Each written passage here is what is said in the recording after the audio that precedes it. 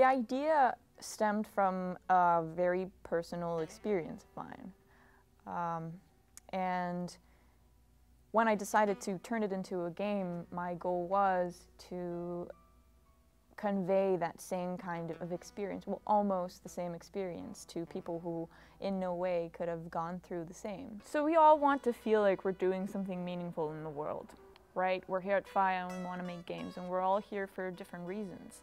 I definitely didn't come here to make games about war because I experienced one when I was a child, but I came here to build games because I knew they could shape people's lives. And I knew that FIYAH was a place where I could not only learn how to do that, but also be around people who had the same passion and have the same goals.